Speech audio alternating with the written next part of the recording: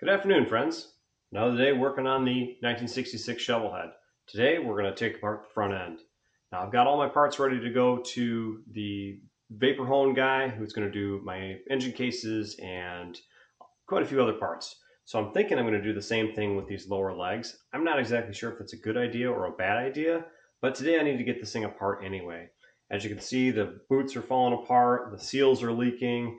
Everything needs a good cleaning, so I need to go ahead and get this thing stripped down and ready to be put back together.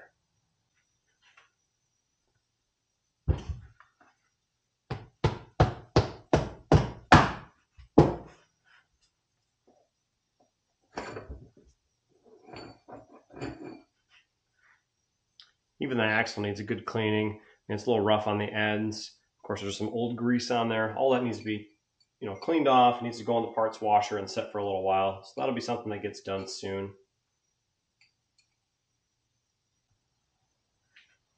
This top ring is all chewed up, so I'm going to need to order a new one of these, just so I have something that's a little bit nicer to grab onto.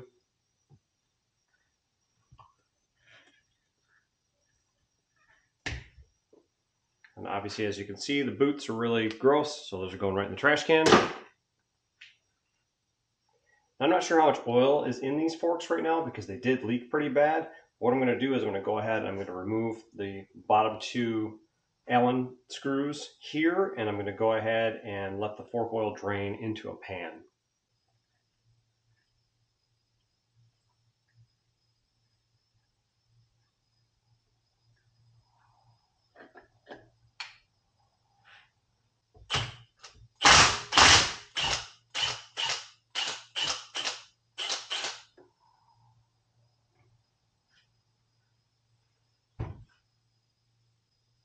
As you can see, there's a little bit of oil in there, so we're going to try to work some of that oil out.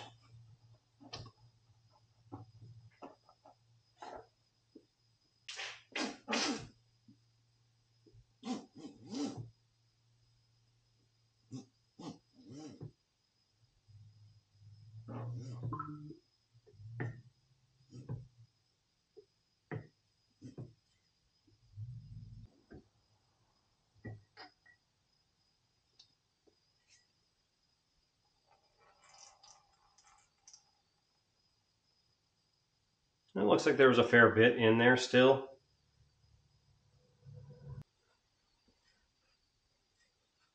Now I know most fork legs have these drain screws on the back side, and these screws are a little chewed up, and I've never had really good luck with removing them, so I typically don't mess with those. These ones will get removed now that I've got the legs off, and if they get ruined in removing them, that's okay because the legs are going to get stripped anyway. Okay, I'd take a little break and do a little maintenance. The screw head that was in the bottom of this tube here, this lower leg, was stripped out. I did not help it by using the impact on that. I was hoping the impact would bite in enough to be able to spin it enough to get it out, but unfortunately I could not do that. So I went to the hardware store and I bought one of these DeWalt pilot point bits, and I drilled through the head of this. And I have to say, these things are amazing. This thing drilled like butter. I just used a little bit of free as a lubricant, and then I drilled all the way through the head, and then I used my Lennox steel bits here to actually just spin the head off, and that works really well. So now that I have that off, I can get this stuff out of the way, and I can pull this leg off. I've gone ahead and got a lot of the oil out in this pan here. I should be able to dump the rest of it out here. There we are.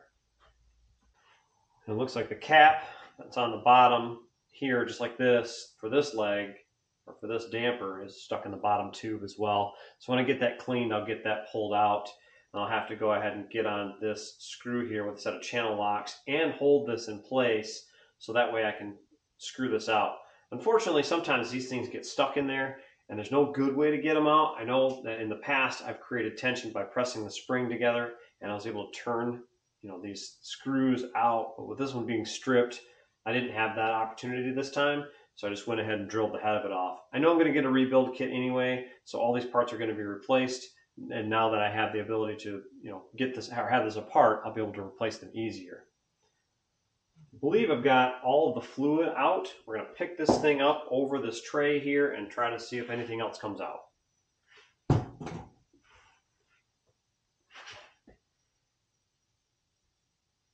A little bit left in there. This is always one of those really messy jobs. You kind of get oil everywhere. So I put these pads down because they do a great job of soaking it all up. Next, I'm going to get this tray out of the way. I'm going to grab my wrench and I'm going to get these caps apart. And that way I can get these legs removed. And then I'll be able to have the trees separated. I'll be able to clean everything up. Excuse me, I didn't mean to say legs. The tubes here look like they're replacement tubes. They look like they're in pretty good shape. And I'd like to go ahead and use these again, but I do need to get them tore down the rest of the way. So I need to get these legs moved, get this pan moved, and then get my wrench. Okay, now that I've got a few more tools, I just need to go ahead and remove these top nuts here. These are actually just hand tightened in place. I just needed to get everything out of the way when I took this bike apart. I didn't torque these back down, so just setting in place. I'll unscrew those by hand.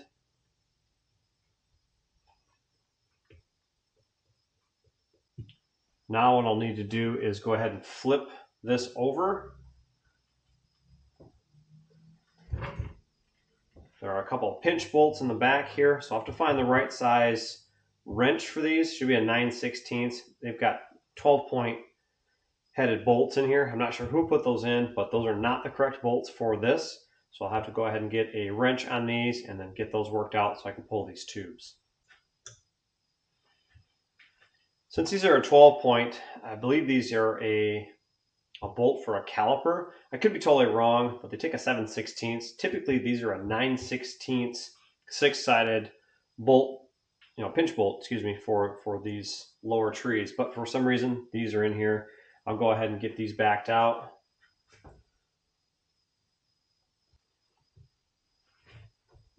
With the pinch bolts out of the way here, I should be able to remove these legs easily. They should just slide out, and they are, thankfully.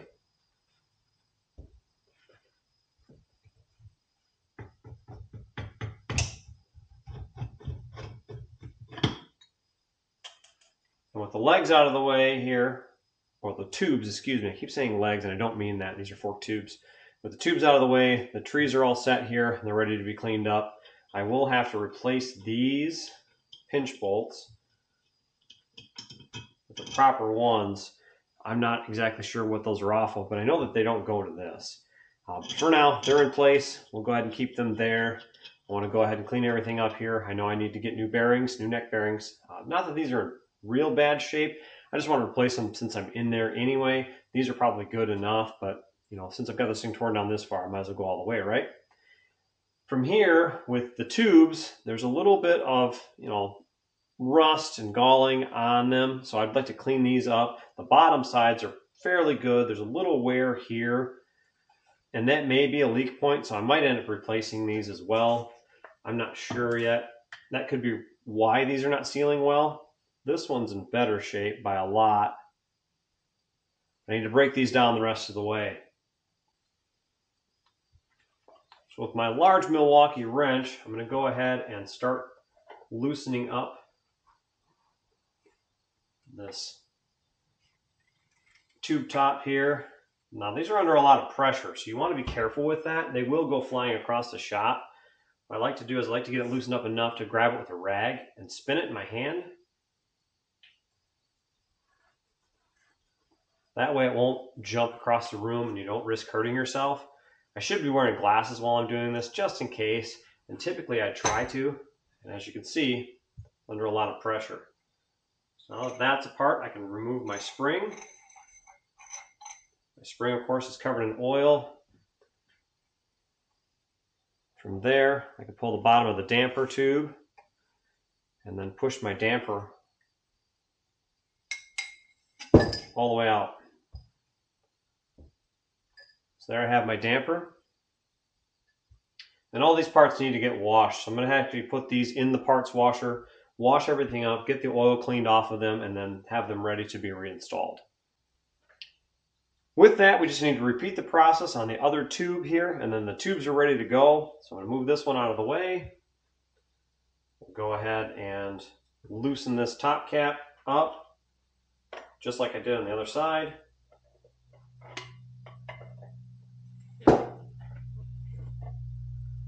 Again, I'll put my rag over the top of that just so I have something to hang on to Kind of gives it a little bit of extra to fight against it jumping out of my hand.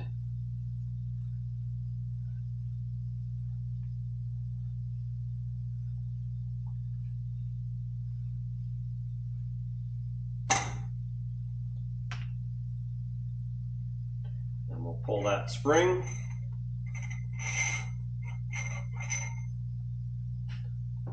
That oil is very liquidy, so I'm assuming that probably has water in it. I'm going to grab my tray actually and dump this out into it.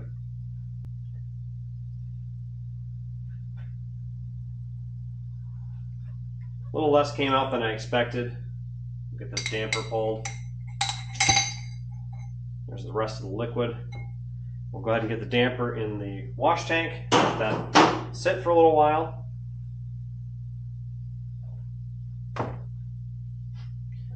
Well, friends, as you can see, this is the disassembly of a 41mm front end. I believe they put these front ends on 78 to 84, 83, somewhere in there.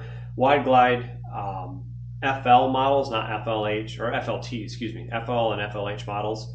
It's the single disc front end that came on the wide glides.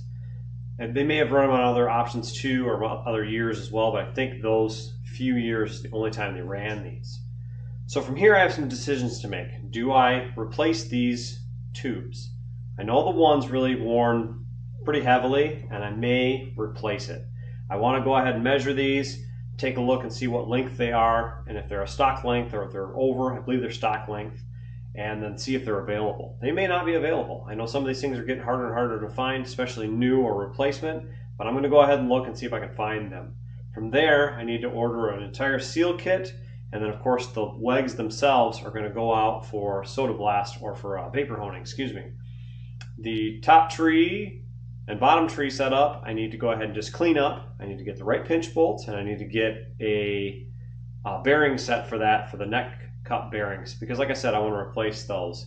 Once I have all those pieces, then all this is going to go back together. So stay tuned for that. Well, friends, another short video today. Just kind of wanted to show you the process of taking this thing apart, show you some of the hurdles, obviously, that you can see that you may run into, and then of course how to combat those things. You know, these old parts, you know, they've been together for a long time, and sometimes they'll fight you. And when they fight you, that kind of makes it really difficult. Anyway, I appreciate you guys sticking to the end and watching the videos. If you like this one, give it a like, give it a thumbs up. You know, if you haven't subscribed to the channel, hit that subscribe button. If you haven't followed me on Facebook, Instagram, or eBay, check me out. All my pages are there. My parts are for sale on eBay. Of course, I post about, you know, the different things I'm doing on both Instagram and on Facebook now. So if you haven't found me on there, look me up. As always, friends, take care. We'll catch you next time.